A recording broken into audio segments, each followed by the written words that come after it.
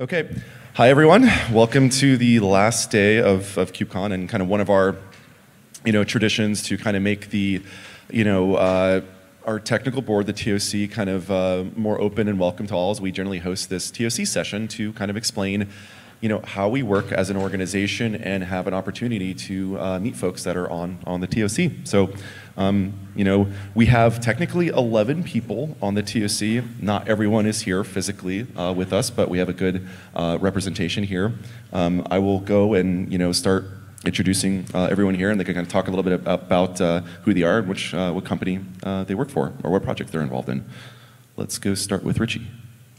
I'll start with the top. Okay. Yeah, I'm Richie. In the context of here, Prometheus team member is probably the most important one. Hello everyone, Katie Gamanchi. I'm currently working for Apple and end user organization. And this is my second term as a TOC. Hi, this is Dims. I do some stuff in Kubernetes. I should stop saying that because I'm no longer on the steering committee. I work on several SIGs in Kubernetes community, and my employer is Amazon Web Services. I'm Justin Cormack. I'm at Docker. We're involved in a whole bunch of projects: distribution, notary, containerd. We're very developer-focused now, so I'm interested in the fact that we've got a lot more developer-focused projects coming into CNCF. And also, I've worked with tag security for a long time. Hi, my name is Casey Zhang. I have been working on the serverless projects and also serverless-related projects, and also Kubernetes projects. Yeah. Hi, I'm Matt Farina. I work over at SUSE, and we contribute to a number of the various projects. I've worked on Helm and Kubernetes and Artifact Hub. Right. I'm Ricardo. I'm a computer engineer at CERN, and I'm in the TOC as an end user representative. My name is Emily Fox. I'm a security engineer at Apple. I am a security liaison in the TOC to tag security, and I do a lot in the community and various foundations. Cool, thank you. And for the folks that couldn't attend, I think Dave Zolo is at Spotify, been heavily involved in the Backstage project. Aaron Boyd, who is at Red Hat now, back at Red Hat, has been involved in a lot of storage projects. And then Harry Zhang from Ali, who can't make it here. But this is kind of our group of folks that overall decide the technical direction and vision for the organization. So I'll do kind of a brief refresher for folks that don't really know how CNCF is structured. This is kind of how the sausage is made, and less interesting in my opinion, but does give you kind of an important insight of how the organization is structured. So my name is Chris Aniszczyk. I serve as the CTO of the organization. I helped start it about 7 years ago, and the way the organization is structured, you basically have a separation between business governance and technical governance. So there's a board of directors, a governing board that decides basically, the overall kind of, how the budget is spent, how the overall strategy for the organization goes, and kind of is shaped over time. It's mostly consisted of vendors, that kind of build products on Kubernetes and other CNCF projects. There are some end users there. So they handle like the boring business stuff in my perspective. You have the Technical Oversight Committee, or TOC as we call them, 11 folks that generally have worked on CNCF projects or have deep technical expertise in some domain. They are the folks that decide which projects get into the organization, which projects get archived. They decide the overall technical kind of strategy and vision for the org, and they kind of act as a resource and a liaison between projects, the board, and kind of and also as mentors to kind of help projects out. And then we have an end user kind of group that essentially represents end users, people who are building and using CNCF projects in interesting ways, but actually not selling them. No, they're not selling cloud native services, or they're not really vendors. So this kind of three-ring circus makes up the CNCF, and the TOC is kind of, I view in the middle of it, kind of bridging the gaps between these organizations. So one thing that the TOC does is help come up with a set of principles. This was recently refreshed. Thank you very much. I think it was Emily that did a lot of that work, so appreciate that. But in some, to kind of summarize things, Organization, tends to put, we're project maintainer first. So we're very project centric. Each project kind of operates on its own. Projects are self-governing, which for you who may have, had experience with other open source foundation, whether it's like an Apache or an Eclipse or OpenStack, CNCF's a little bit different where we kind of leave projects to their own devices to kind of come up with their own way to operate, which is, could be a little bit confusing, but gives people the flexibility to operate. Some have steering committees, some don't. Some have a flat list of maintainers, some have senior maintainers. So projects are very self-governing in how they run and operate. What does the TOC look for? In general, they're generally looking for high-quality velocity projects, but everyone has their own, preferences. The other big thing here is there's a philosophy around no kingmakers. So, generally we allow competitive projects. So there's I can't even count how many service meshes anymore. There's a bunch of GitOps projects. There's a little overlap in competition. The whole idea is to, not have just one prescriptive, solution. Allow kind of competition and allow the market to kind of, flourish and kind of decide what is best.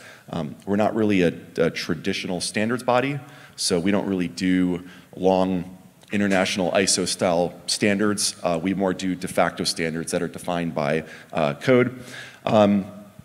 Ideally, everyone's seen that crazy landscape, love it or hate it. I still have the fun job of maintaining it. The idea is to kind of make sure that we have a comprehensive tool chain that sits in CNCF that people could use these wonderful projects to build products or in some other way, kind of fill the gaps is kind of the attitude we have. And like above all, the TOC kind of wants to stay out of the way. They just want to help projects when they need it. So I think this kind of set of principles has served the organization fairly well, and they're not locked in stone. We could always evolve these if we need to over time. A lot of people ask, how do I get involved in this like mysterious body sometimes? Well, the best way to get involved is to actually contribute. So we have a variety of technical advisory groups, or we call them tags. They usually represent some topic area. Security, storage, contributor strategy, observability. These are the best avenues to get involved if you ever want to potentially, run for a TOC seat. It's a great avenue to kind of get started, in my opinion. Sandbox processes, project processes. So there are 3 different types of CNCF projects. We have sandbox, incubation, and graduation, and they roughly map to maturity level. Sandbox projects are early stage. They're meant to be experiments. Some fail. Some grow into crazy large projects. Incubation, a little bit more mature. There's probably a little bit more diversity in the project in terms of maintainers, more companies involved. And then graduation, which really is the TOC's like stamp of approval that this project is mature, you could bet your business on it and use it and not worry too much over the long term. So this is kind of the thing that they as a group control overall to ensure that end users and adopters of software have some type of stamp to look at, right? We do have a brand new sandbox process that was just refined. Thank you everyone who worked on that. So we're moving it back to GitHub off of this crazy Google form that we had for a while. So you'll be able to just use the GitHub /CNCF sandbox repo to file applications now, and that will be done in a little bit more transparent fashion than it was done before. So we kind of keep this informal, from my time in this organization, a lot of people have asked, I would love to, go meet a TOC member to ask them about, project or some questions, and this is really about kind of lowering that barrier. Here we are open to take any questions and, meet folks that may have not, met each other before. So I have some kind of, basic questions that I've kind of always asked. I think I'm going to ask a couple, and then really I would just like to hear, from the audience of, what do you want to ask these folks? Anything, anything, dramatic, or just random questions of what do you think about this? We'll have that option available for you. So, we've probably accepted, almost close to 30, or so projects, this year, and I would love to kind of hear the TOC's thoughts on, what it's Landscape keeps growing. I'm merging pull requests almost every day on this thing. What is missing from like our comprehensive, tool chain? Is there something particularly missing that you're interested in that you want to fill and see maybe our community help out with, or is there something that you think we should focus on, kind of like in the future? So like either like what's missing, or what do you think are there future directions for us as an organization? Anyone want to start with potentially what's missing? Dims? So, like one pain point we've had for a while is we don't have anything to keep secrets. So that is probably one thing that if we want to fill the void, we should probably start there. But there's so many things that we need to do and we should be doing. But from the point of view of the users of our ecosystem, they don't really have an option there other than Vault, for example, right now. So we should try to do something about it. I can go next. I think the landscape has been growing a lot throughout the years, and everyone can see that. There are a lot of memes around the vastness of the landscape. However, I think nowadays we reached a maturity level where multi-tenancy has not been solved as a problem that well anymore. There are multiple solutions. There have been multiple initiatives to do that. However, we don't have anything comprehensive that is truly open source based and is not just delegating a problem to a vendor. Supposedly you don't have the money to do that. So I think that's definitely an area that requires improvement. Another one I would like to mention, and I think it's an ongoing theme, is simplifying developer experience. It is overwhelming to consider how many tools you have to use in production. You're not going to use just Kubernetes, you're going to use at least a couple of tools for observability. You have networking, you have storage, you have runtime, secret management. It's just vast. Like as an engineer, you need to work with at least 10 tools, and this is the minimal viable option for you to run a very successful production environment. So in terms of improving and simplifying the developer experience, I think that still requires a bit of work from our community. YAML is great, but maybe we need to look at the next best thing and try to include more people from different development backgrounds to be able to configure and deploy Kubernetes and anything related cloud native. And then the last thing I'm going to mention, I know it's not going to be very technically infused, however, I think we need to work better at developer retention as well. It's not necessarily like what's missing in terms of technology aspect, but we definitely need to make sure that all of these projects are going to be long-standing as well. So I think this is like an ongoing theme that I just cannot not mention it. So here we go. I think we know that sometimes for same space of problems, we have multiple projects. I think it's not very easy for the end user to choose, which one should I use or should I deploy. I think one way we can help with that is we can have very good document on what are the overlapping functionality, what are the differences, what are the different usage scenarios, and also the architecture difference, right? And it will be better if we can have the pros and cons of each project. Each project say, what is the pros and the cons? I think that, and the usage scenarios, I think that's very important to help user to choose, say, okay, for my scenario, which one is better for my usage scenario. Yeah. All right, I'll mention something as well. I think one thing where there's still work to do is the area of managing multiple clusters. It's a common pattern that has been picked up for a while now. And not only managing those clusters and the applications, but also handling like scheduling of applications across multiple clusters. It's something that quite a lot of people struggle with, and there have been multiple efforts to try to solve it, but I don't think we're there yet. So there's still space there.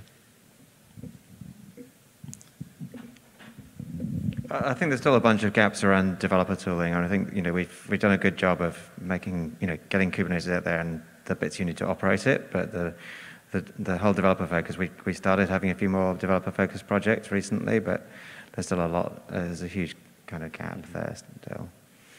And we've got a few WebAssembly projects, which is kind of cool, but there's lots more scope there too. the tooling around what should actually exist arguably lacks something. Of course, as Katie mentioned, YAML is nice, but when you look at where it's coming from, it's a serialization format where you have something else which was compiled into this, and the whole space of defining what should actually be running and what should be deployed is extremely hacky, and there's no de facto standards in this area. Cool. That's good. So I'll ask, I think one or two more questions, and then we'll hand it off to the audience to ask. So, I had a crazy week at KubeCon. Probably met thousands of people, attended a few sessions. What was kind of maybe the most interesting thing that you saw, or kind of thing that surprised you in terms of maybe like a technology or a project? So for me, I was kind of excited to see how much people are experimenting with WebAssembly. Today, Justin, for example, Docker integrated with WASM, Edge, and kind of modified the container dshim to support that in kind of the workflow. So I'd be kind of curious if there's any TOC members of like, what did you see that you thought was like interesting, that caught your attention, that you think is potentially promising for the cloud native community? Looks like Matt wants to speak about that. Sure. I mean. Excuse me. I was just going to second WebAssembly. I think WebAssembly is one of the neatest things that I've seen in a while, with its potential around performance, resource utilization, the security model. The speed at which it's gone from something that we're tinkering with to being something that you can really consider is pretty fast. And I'll be curious to see where it is a year from now. I expect a lot of great things. Awesome.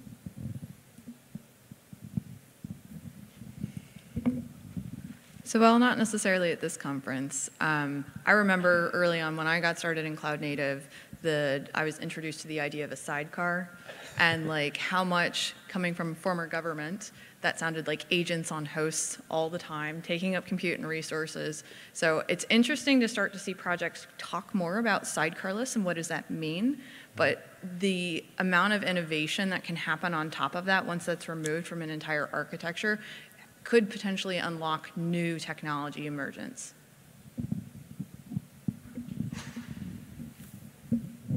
Anyone else? I think I want to add on what Emily just said. I think one interesting project is Proxyless service mesh. I think that one, it will help, reduce the overhead of the sidecar. That's a very interesting direction. I mean, I always like to see all the new faces at KubeCon, the new people who are coming along for the first time. It's always really exciting.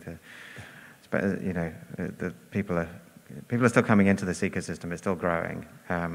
Still a lot of work to do to help them, and that's always what I kind of find exciting. Yeah. Cool. Anyone else? Otherwise, I think. Oh. One thing which I find super interesting is that initially cloud was like about breaking out all those old service barriers and making everything horizontally scalable and like making things much more malleable. And you see this trend going backwards again, like it's not all tiny microservices anymore. You have a need for multi-tenancy.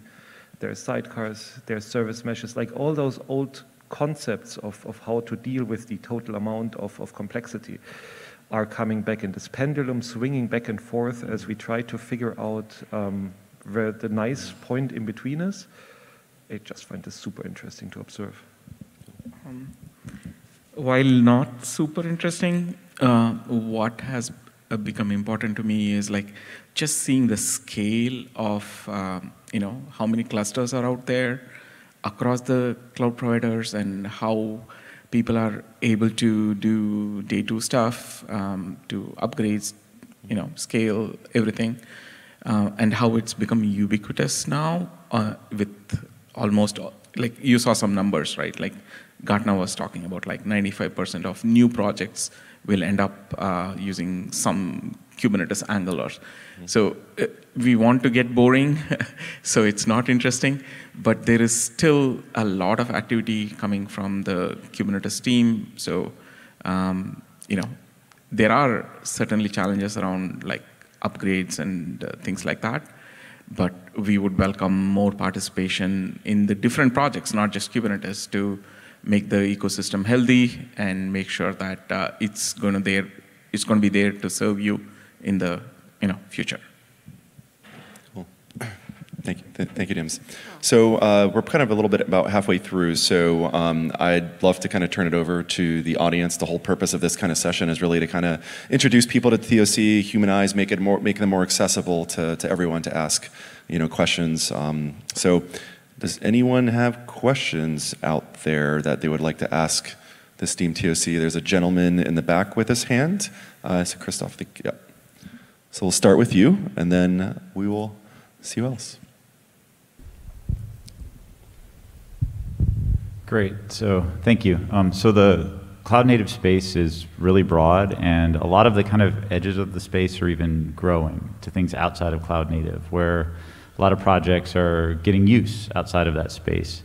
So there's been some discussion about potentially dual homing projects or things like this with things like the OpenSSF, and I just wanted to know people's thoughts about it.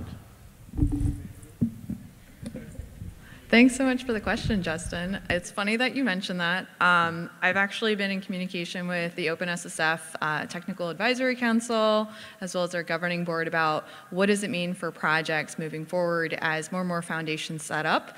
And there's a lot of overlap between the projects and the efforts and initiatives. So I believe that the CNCF, TOC, OpenSSF, TAC, and other foundations are starting to figure out what does that look like, because we still want to be able to empower all of the projects underneath of each foundation in the way that those foundations are set up to be run and those projects are established to be governed, but still allow that open collaboration across different groups, because ultimately there's only a few folks with certain specialty skills that can translate between the different foundations, and we certainly don't want to be pilfering talent from one another when collectively we need to move forward together. Yeah, there is an open GitHub issue, I think, where this is being, discussed that you can kind of follow. And, from a Linux Foundation, perspective, a lot of these things are structured, differently. Some are more focused maybe on specs or communities of practice. Some are security focused, right? Maybe more policy. So, I think at the end of the day, people have realized this is somewhat maybe confusing for end users, and we need to figure out how to work together in a way that makes sense, that doesn't make like the legal side of like who makes decisions, who owns things, how that's governed, and it doesn't confuse that aspect with the actual needs of the community. Go ahead. Right. One sec, I'll finish this. So far it's been like people floating around the different organizations, but we have done it before, right? Like OCI org and projects here overlap a lot because both deal with containers. So I would like to turn that question to ask, what is it like that you would see as a benefit of the collaboration, and what it should look like going forward that'll help inform us on what we need to do on our end? Yeah, that's great. In fact, I was going to have a follow-on comment, which is to say I'm really happy with everything the CNCF has provided for TUF and in Toto, and think overall the CNCF does just an amazing job. And so from my standpoint, I guess my view is that it's another way that the word gets out about our projects to other communities, because one of the problems that we had early days with TUF was getting people to see it as something that was useful outside of cloud native. And then once we in fact rebranded it as a new name, Uptane, that is now very widely used. I was just at a conference last week where thousands of IoT companies are all using it for different things that they're doing. And so I think we probably actually have more use outside of cloud native than we do in cloud native, but we kind of rebranded as part of that.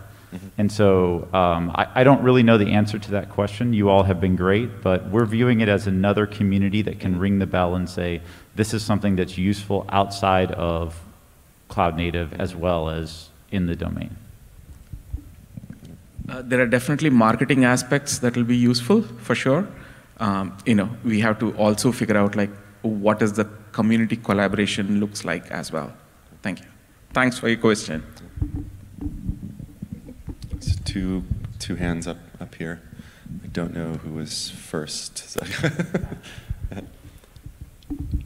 So this is not actually a question, but my comment on that, based on the having been to the KubeCon the lots of previous years, because do you have any plan to have a plan to encourage those projects to share the failure, not success story?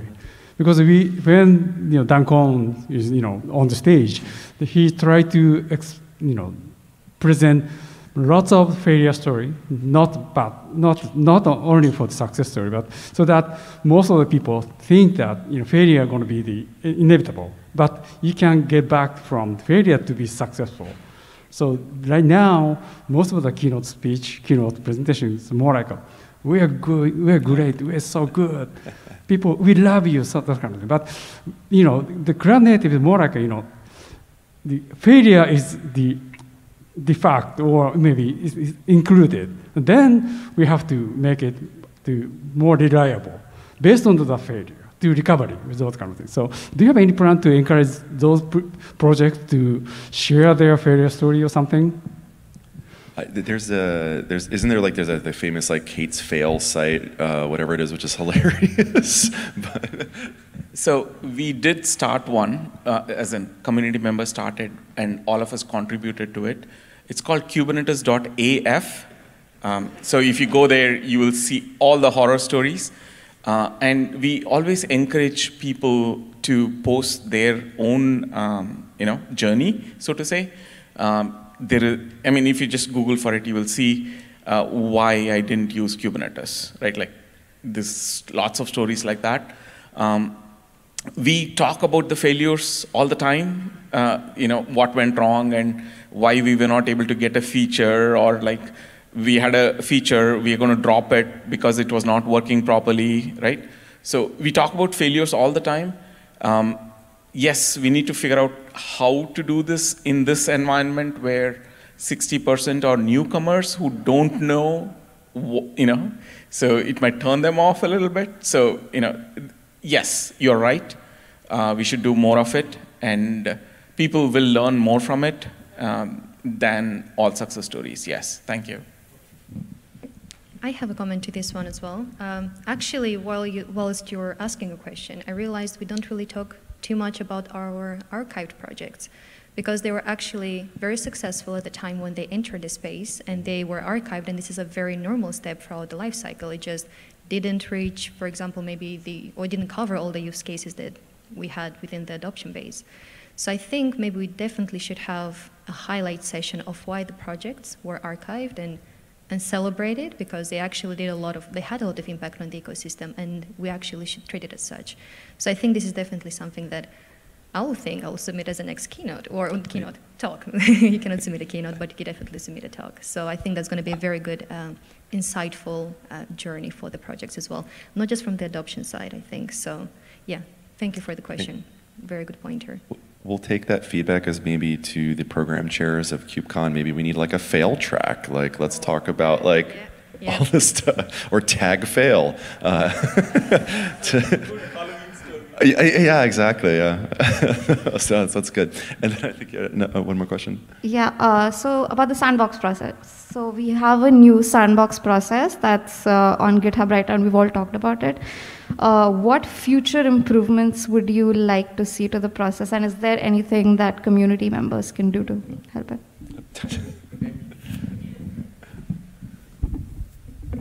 So I want to just clarify, are you talking specifically about Sandbox or about all of the entire graduation cycle?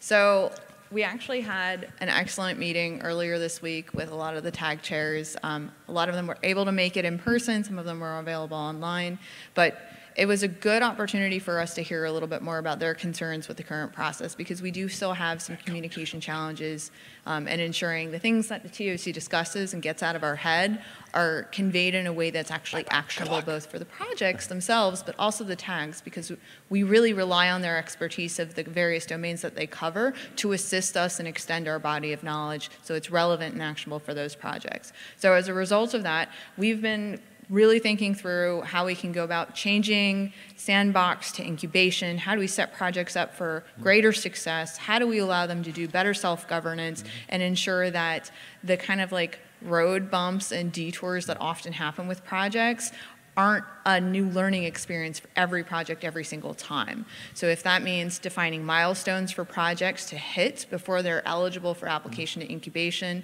maybe that is getting sponsorship or recommendations for multiple tags who have looked at the project of their various domains, because a lot of this stuff overlaps. If it's security, if it's networking, if it's storage, anything like that, getting that feedback from them, and also that drives a lot more contributions back into the tags as well. So we're considering a lot of changes, but we really need the community feedback, those who have been through the process and understand everything, to help us out.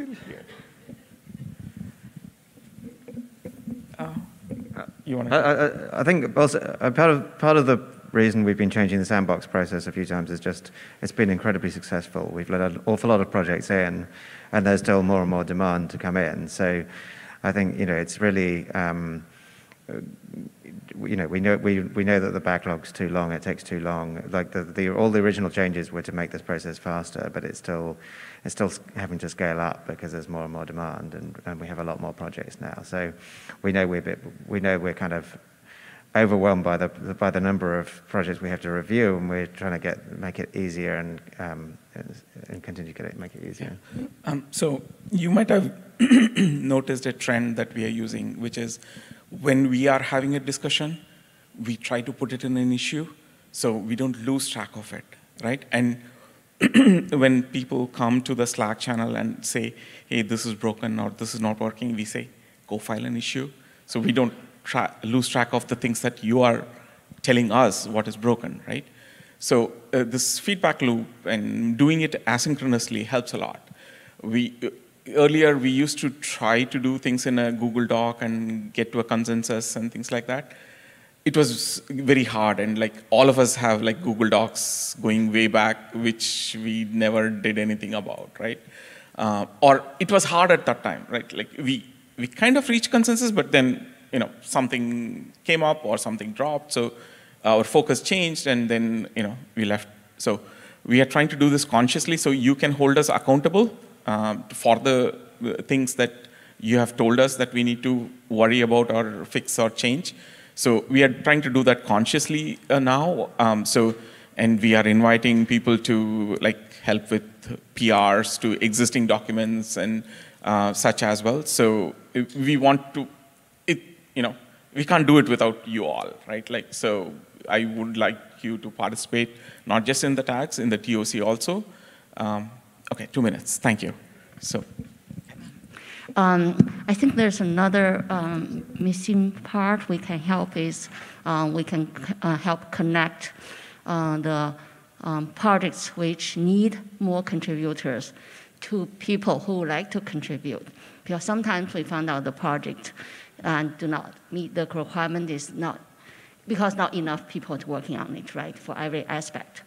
And then there are some people we know from some companies who like to contribute, but they don't know which one, best match their skill set or which one need contributors. So we're working with a contributor strategy tag. There's a tag on a contributor board, which you can go and then to reach out to them, to tell them what contributors you need, right, in which area, and then they will try to help to match that. Awesome. So, we're basically out of time. So, wanted to say two things. TOC tries to be very accessible. There's a Slack channel. There's open meetings. Please join those. One important thing to note is we will have elections soon. So there'll be a blog post coming soon, and in an upcoming TOC meeting, we will mention the whole process. So if you're interested in running and trying to figure out how that all works, stay tuned. We'll have all those details out there pretty soon. But thank you for attending, and thank you TOC members for being here and supporting the community. So thank you all to attend, and hopefully you enjoy the rest of KubeCon. So. Yeah.